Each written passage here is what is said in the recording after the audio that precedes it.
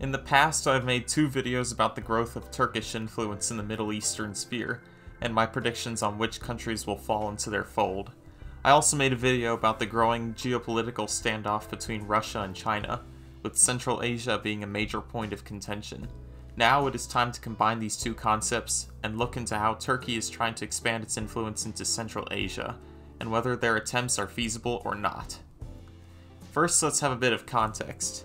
The 5 modern-day countries of Central Asia are Kazakhstan, Turkmenistan, Uzbekistan, Tajikistan, and Kyrgyzstan. Though mostly being ruled by local dynasties previously, the Russian Empire expanded its territory into Central Asia in the 1800s, having direct rule over the region until 1991. Despite not directly controlling the 5 countries in the present day, Russia still has a considerable amount of influence there, especially in handling the affairs that concern the geographically unstable borders around the Fergana Valley, something Russia itself orchestrated. Russia also leads the Collective Security Treaty Organization, which includes many Central Asian countries. Aside from Russia, China is also gaining a lot of influence in Central Asia, especially in Kyrgyzstan and Tajikistan. These economies are very small and weak, leading them to be easy victims into China's debt trap foreign policy strategy, which calls for it to fund projects in foreign countries in the hopes that those countries will pay them back eventually for their assistance, except that China knows it's not getting the money back. These countries' economies are so small that it's not a great loss for China to pay for these things, but at the same time these countries are so economically trapped in their debt to China that they fall deep into the sphere of their influence. This process is already being facilitated to a degree in Uzbekistan as well, though not to the extent of the other 2 Central Asian states. There is a 3rd player trying to gain influence into Central Asia too. Turkey makes itself a viable partner to many of the Central Asian states due to a shared Turkic heritage. There is already a council that reflects this wish to unite the Turkic people, the Turkic Council. Started in 2009, the idea was that of Kazakh President Nursultan Nazarbayev, who sought to increase cooperation between Turkic states. Today there are 5 members: Turkey, Azerbaijan, Kazakhstan, Uzbekistan, and Kyrgyzstan. Turkmenistan is not part of this alliance due to its neutral stance in global politics, and Tajikistan is not a Turkic country, nor does it have good relations with its Turkic neighbors. However, the level of cooperation between 2 Turkic countries in particular is questionable, namely the relations between Uzbekistan and Kyrgyzstan. This is something I will get into later. If Turkey is to establish its presence in Central Asia, it must start with countries that are closer to it.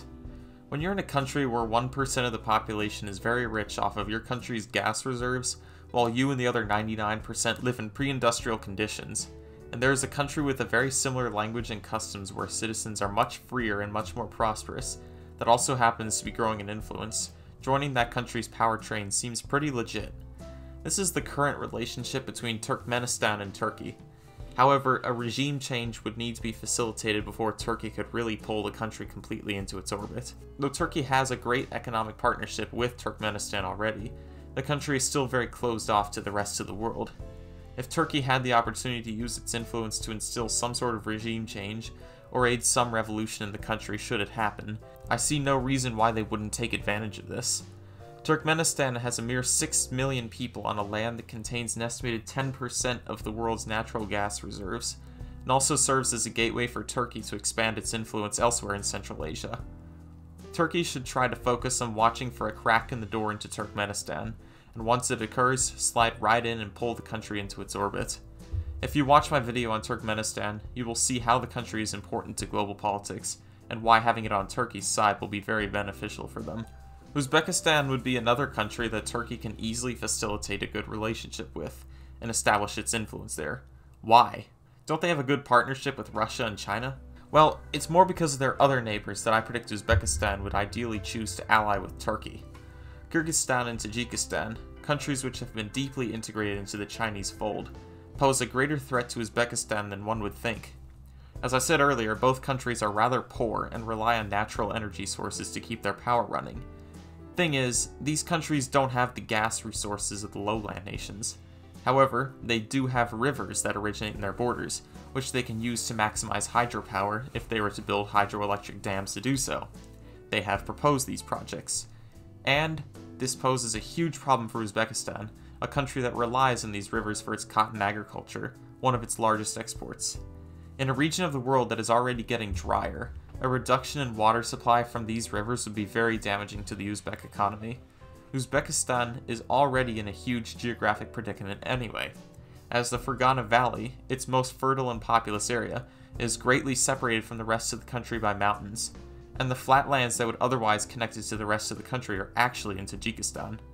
With all of these geographic issues, and with China aiding both of Uzbekistan's enemies, this is the perfect opportunity for Turkey to step in, to aid its fellow Turkic brother nation.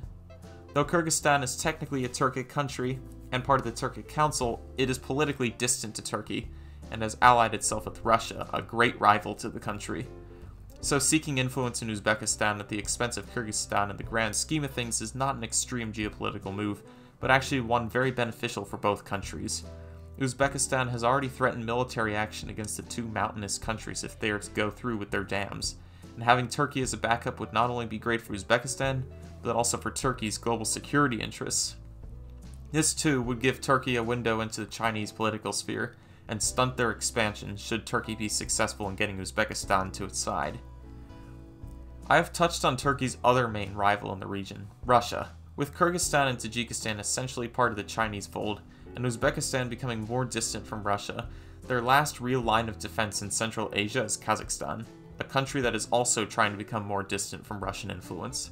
The longtime president of Kazakhstan, Nazarbayev, sought to extend ties to other Turkic countries, including Turkey, with whom they have created a strong economic and political partnership.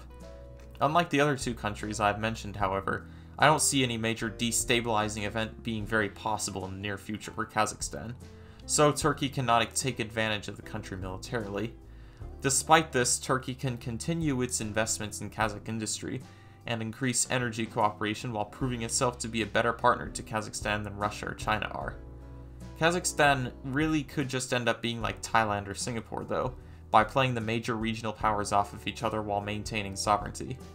This is the country that I'm least sure of Turkey expanding its influence into, though I do believe the countries will continue their friendly relations.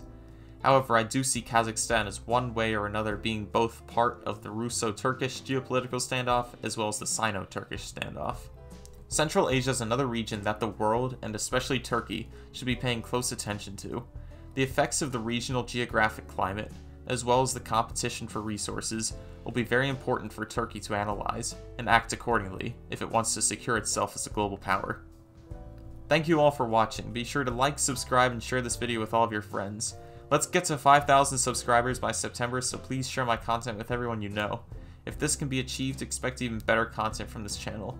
Come take a look at my new Patreon and Discord server, and I'll see you guys next time.